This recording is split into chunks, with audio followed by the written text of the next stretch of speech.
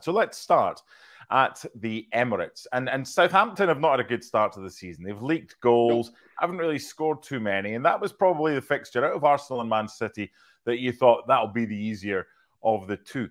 But it wasn't, was it? And it started before kickoff when the team sheets were announced, or the lineups were announced, and the team sheets were made public. Gabriel Jesus coming in, Raheem Sterling coming in, and outgoing Martinelli and Trossard. If you can't make changes to a game that you're expected to win comfortably, when can you make changes? But neither really had much of an impact, did they? No, they didn't. And I'll be honest, I'm with you in that I saw the changes that Arteta made, and I thought this makes perfect sense, given the number of games that Arsenal will be expecting, if not hoping, to play during the course of the season. And I want to keep players fresh throughout. Yeah, at home to Southampton, this is exactly the kind of game that you make changes. And I thought Arsenal, as a result, made harder work of it. Before the game, I heard Southampton described as this season's Burnley, a team that are trying to play football, even out from the back. Even when it gets them in trouble, they still want to. They still stick by those principles. If you look at the game last week, which I think was Bournemouth, and they finished up with a more physical approach, and that's kind of maybe what was expected. And in some regards, that's kind of what you got. I think I'm right in saying at the half, there was one shot on target, and that came from Southampton. So that spoke to maybe the effectiveness of Southampton, because, again, I kind of understood, sympathized with the changes that were made. It's funny you mentioned that because it's something I was going to bring up. Arsenal actually had their first shot on target just before half-time because I saw the graphic, I'm sure you did as well, watching it. 11 shots from Arsenal, 0 on target until that one. I think it was Saka just towards the end of the first half. It was a lot of the ball, but they were doing absolutely nothing with it. And I suppose if you're putting Gabriel Jesus through the middle, he's a good striker, but he's not in form right now, and you're bringing Raheem Sterling in, you probably need someone like a Martin Odegaard. And they didn't have that right now. And it was goalless at half-time. Now, Cameron Archer came on for Ross Stewart just before the half-hour mark after Ross Stewart got hurt. And it was Archer that opened the scoring for Southampton. Now, it's not the first time that Arsenal have fallen behind, or the first time recently that they've conceded. Before we get to their response, what did you make of the Southampton goal? No problem at all with it. Raheem Sterling dispossessed. He was appealing for a foul. I didn't think it was a foul first time of asking. The replays didn't suggest that it should have been given. Listen, I as far as I'm concerned, and listen, I know that the game has changed so much, and that oftentimes once a player goes to ground, the whistle somehow inevitably goes. But I didn't see that as being a foul at all. And then all of a sudden, Arsenal in transition, space over the top. Archer gets a great ball in behind, really nice finish for Southampton to take the lead. I thought it was just good football, and Sydney, I didn't think Arsenal could have any complaints about it.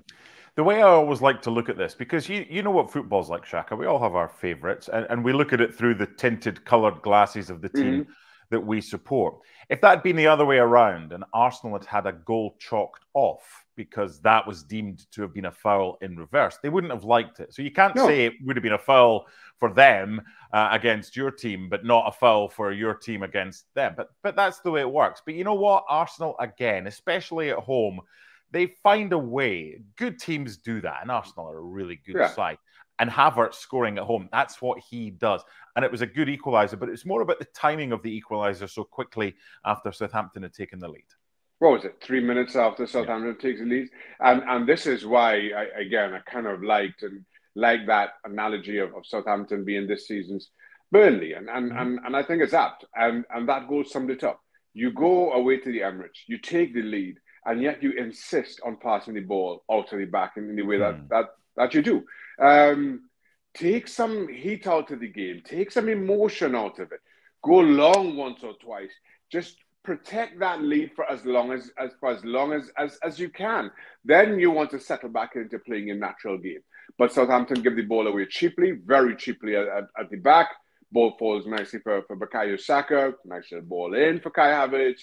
And to his credit, and I have been very critical of Kai Havertz, it was an absolutely fantastic finish. Take nothing away from Kai Havertz. And while, yes, you could talk about Southampton and this need to play out to the back and giving it away cheaply in transition, take nothing away from Kai Havertz's finish to bring themselves back in the game. And then all of a sudden, I thought that from this point, Arsenal played their best football. Yeah. I thought Arsenal barely contested to what you were saying earlier about their possession.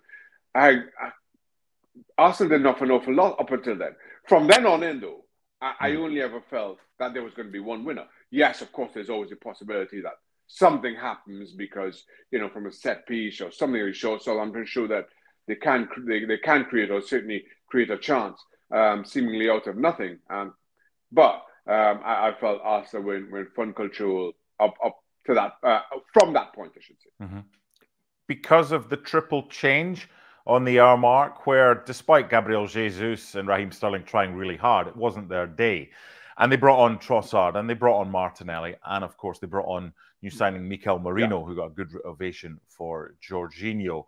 And after that, it wasn't all Arsenal. We'll get to that, but it was like slipping into your pair of comfy slippers at the end of a workday.